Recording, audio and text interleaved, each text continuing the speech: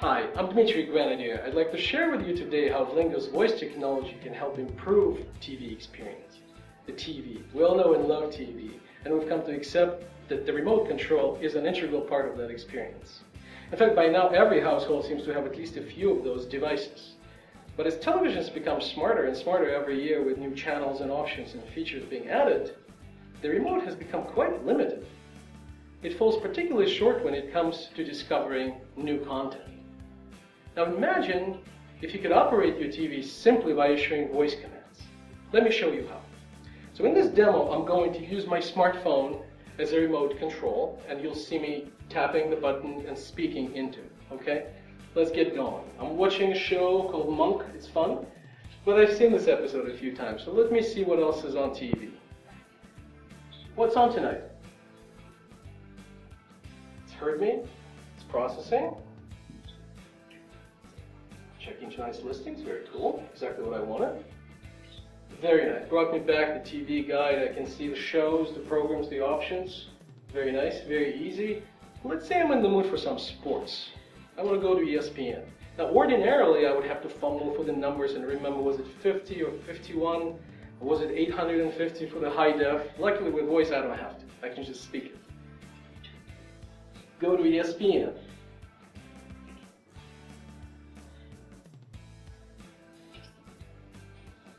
How cool is that? I was able to change channels just by the name of the channel. I don't have to remember the numbers anymore. This is very cool. Now, for all the diehards who have already committed some of the numbers to memory, fear not, it will still work. Let me try that. Channel 24. Okay. Still works. Don't forget the numbers. You can still use them. So these couple of examples were pretty simple. I got the TV guide, we switched some channels. Very easy, very simple, but it's just as good on a conventional remote. So let's get a bit more ambitious. I've heard good things about the show Modern Family. I think it's on tonight. Let me try to watch that. I want to watch Modern Family.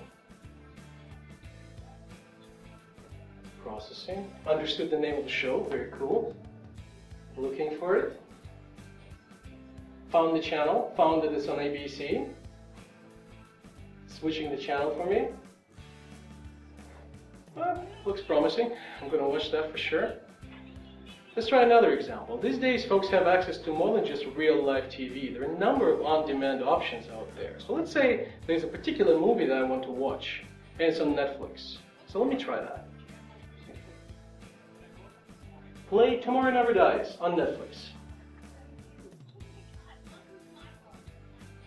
Alright, again, understood the name, understood the source. I want to stream it from Netflix. Looking for content. Very cool. Nice James Bond movie, by the way. So, again, notice I didn't have to press any buttons, switch inputs, or tell anything about the sources. I just spoke it, and I was able to play the movie. A couple of good examples, I knew the names of the programs, so that was pretty good. Now let's say I don't know what I want to watch. It happens to me all the time. I just want to see something good, and I'll know it when I see it. So let's try that. I want to watch a movie.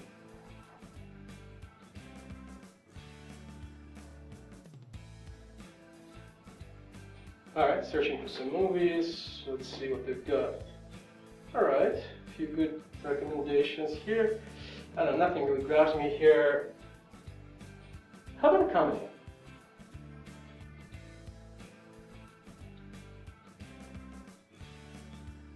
Alright, now we're getting somewhere. I'd love to see a funny movie, Office Space, brings back memories.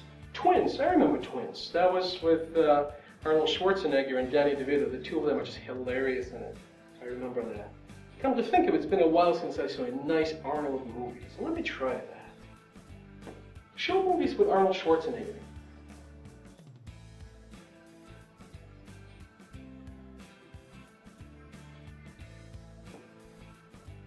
I wonder. Oh, look at this. My lucky night. Look at this lineup. Twins, I already saw. Oh, T2, Terminator 2. I have to see that. Let me try that. Play Terminator 2. I think that's the one where he says hasta la vista, baby. Very cool. Found it on Netflix. And is now streaming it live from the Netflix for me. Very cool. Now, this was a very significant example. This is where technology has met the needs of a human being. People are not linear. People jump around, they change their mind, they move at the speed of thought, and then they get inspired, they grab a piece of content, they just want to go for it. And the voice technology is just perfect for a case like this. Now let's say I know I'm going to be busy tonight, and I really don't want to miss my favorite show, The Simpsons, so I'm going to record it. Record The Simpsons. Okay, let's see. Looking for The Simpsons. Yeah, it's on Fox. Oh, there's more than one episode. Interesting. Well, a couple of them I saw, but one of them I want to record. Record the one at 10:30. So it picks the episode for me, and it's going to record it for me. Holiday of Future Past. Very nice episode as well. So with that, these examples illustrate how voice technology can improve and truly transform the TV experience.